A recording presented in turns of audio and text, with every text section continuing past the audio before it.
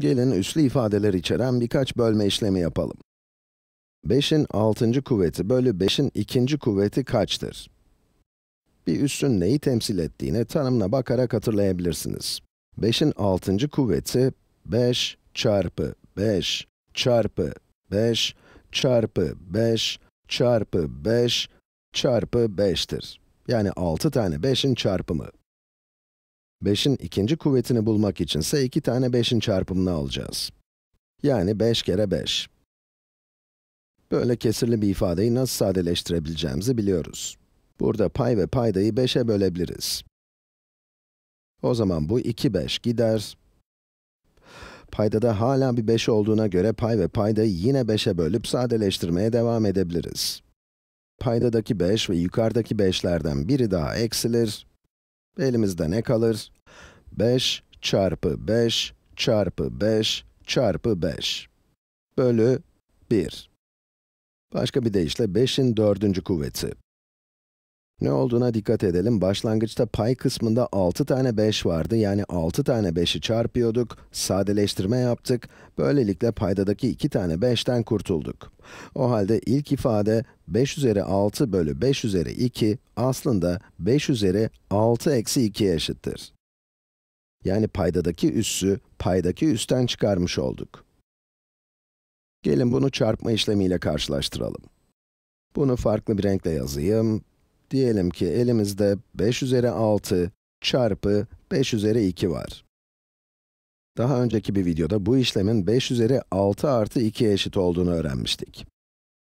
Evet, şimdi yeni bir özellik daha öğreneceğiz. Hatta bir sonraki videoda bunların farklı özellikler, aslında farklı özellikler olmadığını göreceğiz. Negatif üsleri öğrendiğimizde bu iki özelliğin aynı kapıya çıktığını anlayacaksınız. Ama bu videoda gördüğümüz gibi 5 üzeri 6 bölü 5 üzeri 2, 5 üzeri 6 eksi 2'ye yani 5 üzeri 4'e, başka bir deyişle 5'in 4. kuvvetine eşit olacaktır.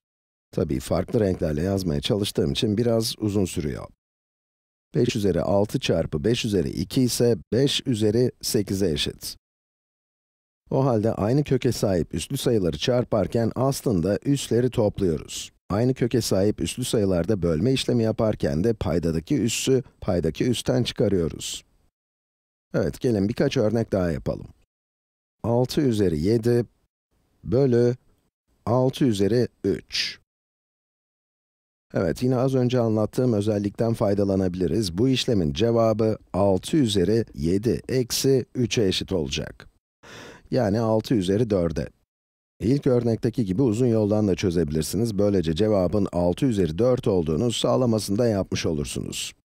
Evet, gelin şimdi eğlenceli bir şey deneyelim ve bir sonraki videoya da uygun bir geçiş olur. Diyelim ki 3 üzeri 4 bölü 3 üzeri 10 işlemini yapacağız. Temel prensiplerden gidersek bu işlem 3 çarpı 3 çarpı 3 çarpı 3 bölü 10 tane 3 şeklinde yazılacak, değil mi? Yani 3 çarpı 3 çarpı 3 çarpı 3 çarpı 3 çarpı 3 çarpı 3 kaç etti?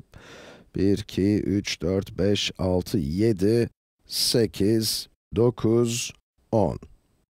Son örnekteki gibi ilerlersek bu üstünü çizdiğim 3'ler birbirine götürecektir. Geriye 1 bölü 1, 2, 3, 4, 5, 6 tane 3 kalacak.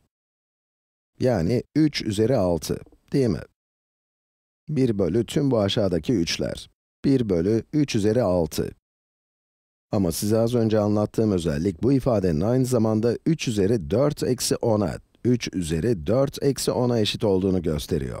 4 eksi 10 ne eder? Sonuç negatif bir sayı olacak, değil mi? Yani bu ifade 3 üzeri eksi 6'ya eşit olacak. Az önce öğrendiğimiz özelliği kullanıp 3 üzeri eksi 6'ya ulaştık. Bunları çarptığınızda 1 bölü 3 üzeri 6'ya eşit olacak. Demek ki bu ikisi aslında aynı değer. Artık negatif üssün ne olduğunu, ne demek olduğunu yavaş yavaş öğreniyoruz. 3'ün eksi 6. kuvveti 1 bölü 3 üzeri 6'ya eşit. Bir sonraki videoda bununla ilgili bir dolu örnek yapacağız ama şimdilik şunu bilin, bir şeyin negatif üssünü aldığımızda, yani a üzeri eksi b, 1 bölü a üzeri b'ye eşittir. Az önce ispatladığımız gibi. Bu videonun başında da gördüğümüz gibi a üzeri b bölü a üzeri c, a üzeri b eksi c'ye eşittir. Gelin bunu ve bir önceki videoda öğrendiklerimizi kullanarak biraz daha zor problemler çözelim. Diyelim ki elimizde a üzeri 3 çarpı b üzeri 4 bölü a üzeri 2 çarpı b ve tüm bu ifadenin de 3. kuvveti olsun. Yeni öğrendiğimiz özelliği parantez içini sadeleştirmek için kullanabiliriz. O zaman bu ifade neye eşit olur? A üzeri 3 bölü a üzeri 2. Bu, a üzeri 3 eksi 2 eşittir, öyle değil mi? O halde burayı sadeleştirdiğimizde geriye sadece bir a kaldı, bir adet a kaldı. Aklınızdan bu işlemi yapabilirsiniz. A çarpı a bölü a çarpı a. Elimizde sadece yukarıdaki a kalır. B'ye gelirsek, b üzeri 4 bölü b, bu da b üzeri 3'e eşit olacak, öyle değil mi? Aşağıda b'nin 1. kuvveti, yani b üzeri 1 var. 4 eksi 1, 3'e eşittir. Devamında parantezin içindekilerin 3. kuvvetini alacağız, değil mi? Dışarıdaki 3. kuvveti de unutmayalım. Farklı bir renkle göstereyim. Bu pembeyle yazdığım parantezin dışındaki üzeri 3 ifadesi. Turuncu ile yazdığım a da parantezin içindeki. Herhalde neyin neye denk geldiğini anladınız. Şimdi bir şeyi çarpıp 3. kuvvete çıkardığımızda ne yaptığımızı hatırlayalım.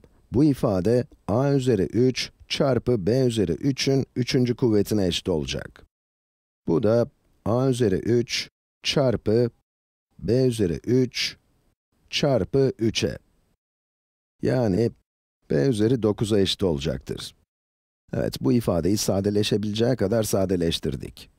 Evet, bu örneklerden bir tane daha yapalım.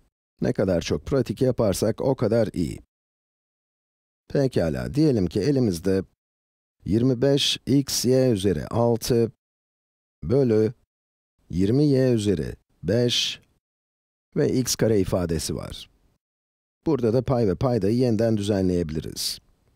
25 bölü 20 çarpı x bölü x kare, aşağıdaki kısmı 20x kare ve y üzeri 5 olarak da yazabilirdik. Sıralamanın önemi yok. Devam edelim. Çarpı y üzeri 6 bölü y üzeri 5 ve şimdi de yeni öğrendiğimiz üs özelliklerini kullanıp bu kesri sadeleştirelim. 25 bölü 20. İkisini de 5'e bölelim. Ne olacak? 5 bölü 4. X bölü x kare. Bunu iki şekilde düşünebiliriz. Birincisi, bu ifade x üzeri eksi 1 olarak yazılabilir. Neden? Çünkü yukarısı x üzeri 1, aşağısı da x üzeri 2, x üzeri 1 eksi 2 de x üzeri eksi 1'e eşittir. Dolayısıyla bu x'in eksi 1. kuvvetine eşit olacak. Bunu 1 bölü x olarak da yazabiliriz. Bu iki ifade eşit. Biz 1 bölü x'i kullanalım. 5 bölü 4 çarpı 1 bölü x. Size de mantıklı geliyor, değil mi? Zira x bölü x çarpı x işleminde aşağıdaki x'lerden biri ve yukarıdaki x birbirini götürür, geriye 1 bölü x kalır. Son olarak y üzeri 6 bölü y üzeri 5, bu da y üzeri 6 eksi 5'e, yani y'nin 1. kuvvetine, y'ye eşit olacak. O halde ifadenin sonuna bir de çarpı y ekliyoruz. Bu ifadeyi değerli toplu bir kesir olarak yazacak olursak, 5 çarpı 1 çarpı y, yani 5y bölü 4x olur, öyle değil mi? Y'li ifade y bölü 1'dir. O halde paydamız 4 çarpı x çarpı 1'e, yani 4x'e eşittir. Evet, bu ifadeyi de başarılı bir şekilde sadeleştirdik.